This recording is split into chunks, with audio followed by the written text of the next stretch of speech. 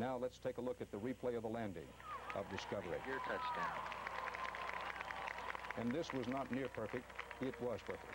Commander Houck now rotating the nose down, standing by for nose gear and touchdown.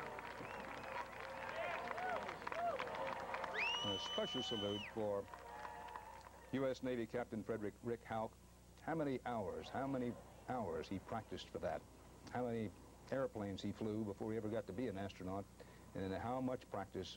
Keep in mind that no shuttle flew for the past 2.5 years, and it was just practice, practice, practice over and again, and that's what brought that superb, excellent landing by Rick Houck and company. So the Discovery is back home at Edwards Air Force Base. Now, we aren't going to see the astronauts for quite a little while because there is a special routine, a whole process of letting the shuttle cool off, a whole procedure that must be gone through before we can see the astronauts. And correspondent David Dow is standing by with astronaut Jeff Hoffman at Edwards Air Force Base to tell us exactly what's happening inside the shuttle capsule at the moment.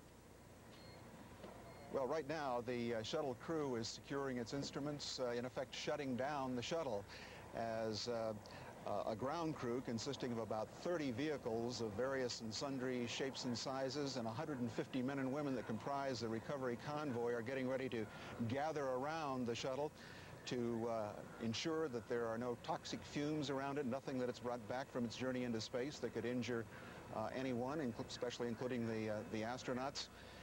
It's a procedure that has some extra built-in precautions from its days pre-Challenger and will take longer. Another thing that will make it take longer is the fact that the flight crew wore into re-entry big, new, bulky, hard to get out of flight suits, which have built-in survival equipment in them. It'll take them a little longer to get out of that. So we probably won't see the astronauts come out of the shuttle for close to an hour. Jeff Hoffman, the feeling inside the spacecraft when you're down, all the landing gear is down, the spaceship has stopped, and you've got to wait this time to go through the procedure before you can get out. What are the astronauts thinking during this period? Well, of course, it's a great relief to get on the ground. There's a lot of very strange physiological feelings getting accustomed to gravity, so they'll be spending a little time getting used to that. But there's actually quite a bit of busy work still keeping you busy before you're ready to get out. There is really a sense of anticipation. You're looking forward to getting out, seeing the people you know are out there ready to greet you, your families, your friends, and you would like to get through it as soon as possible. But nevertheless, they're professionals. They've got to do their job. Dan, one note, in a flight that was frequently called nearly trouble-free, one little piece of housekeeping business, a couple of hours before re-entry today, NASA announced that a problem that had been slightly vexing, always described as minor during this flight, a problem with the shuttle's cooling system, that in the repair of it had at times driven the cabin temperature up into the not too comfortable high 80 degrees, but that problem appeared to have taken care of itself, that the icing that was at the core of the problem seemed to have gone away. There were indications on descent just after the deorbit burn. There were indications that they might have a recurrence of that problem, but apparently it turned out to be, in effect, a false alarm. Well, we're glad to hear that. So, in effect, it's, as they say, a near-perfect flight.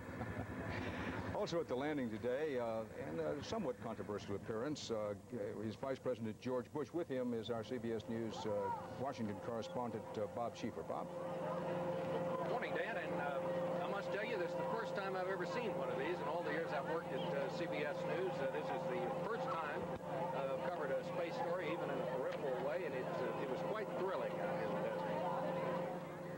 Bob, we mentioned that the appearance of Vice President Bush there has been somewhat controversial, at least in some quarters. Bring us up to date on that. The Vice President at one time was quoted as saying, and I want to check you whether he actually said this, that he did not think it would be a good idea for Michael Dukakis, his opponent for the presidency, to be out there because he thought it would, quote, politicize the event.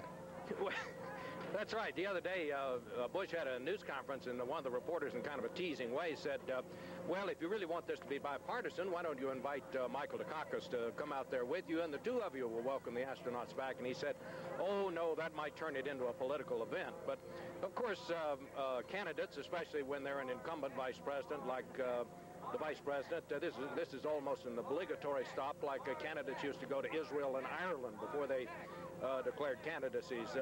This is a perfect stage for anybody running for anything to be out here associated with a success on a beautiful day like this with a lot of patriotic feeling in the air. So this was one of the things that the Vice President has been planning to do for quite a long time. They did not actually tell the people here at the base that he was coming until this weekend, and the commander of the operation out here said it caused him to have to put a lot of people on overtime planning for the Vice President's arrival.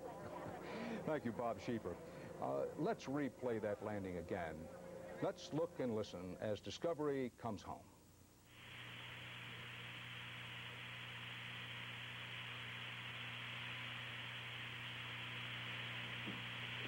Houston, hydraulic load test is complete. Roger, we copy you.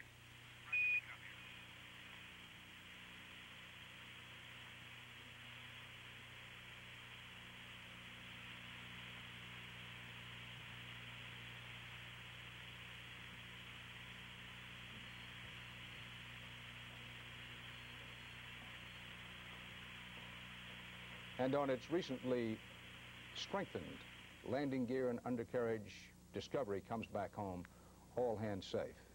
And so the happy end of the new beginning for the United States of America in space. Discovery is home, the crew safe, the redesigned shuttle program has passed its first and hardest test, proving itself fit to fly. NASA, the can-do agency that prided itself on working, is working again.